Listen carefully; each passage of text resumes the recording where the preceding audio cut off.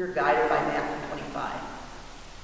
So the congregation here, our volunteers here, the people who support us in the community, we are sheltering, we are clothing, we distribute Panera bread, so we're feeding the men. That this is an ELCA Lutheran church where everyone is welcome.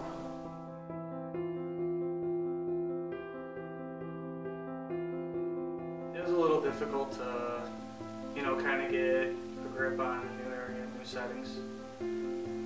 John had given me some resources on, getting some help through different areas. And you get to see them make that shift from a person who's had nothing to you see their self-esteem again. They're happy to wake up during the days.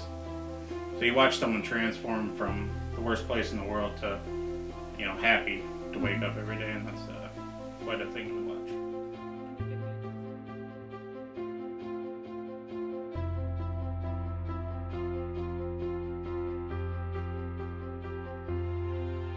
So with this ELCA grant, part of it will be for case management. The other thing that is the exciting thing is we are in the midst of raising money for a transitional unit. It's been our dream.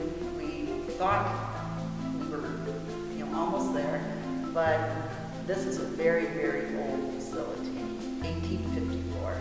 So when we started working on a transitional unit, we've been running into more problems than expected. So some of that money will be used in our construction for the transitional unit.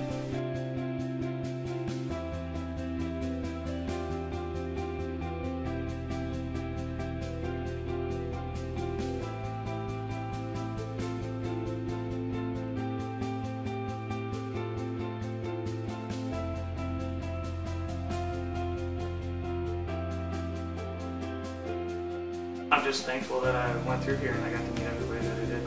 Well, first and foremost, we couldn't do it without the donors. That's plain and simple. Without their help, we couldn't do any of this. And you see the desperation, the hopelessness, the powerlessness.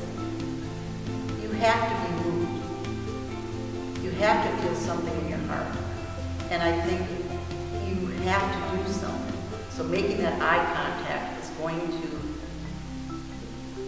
perhaps make you uncomfortable because you feel you should be doing something.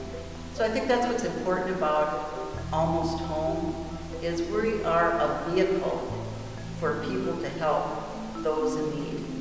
You don't have to go far away on mission trips. You just have to come a few blocks downtown to make a difference. Thank you to anybody and everybody who helps us out, it's a godsend. Thank you. It helps out more than you know. It does mean a great deal that people are out there willing to help. We will be your vehicle. Please work with us. We're ready for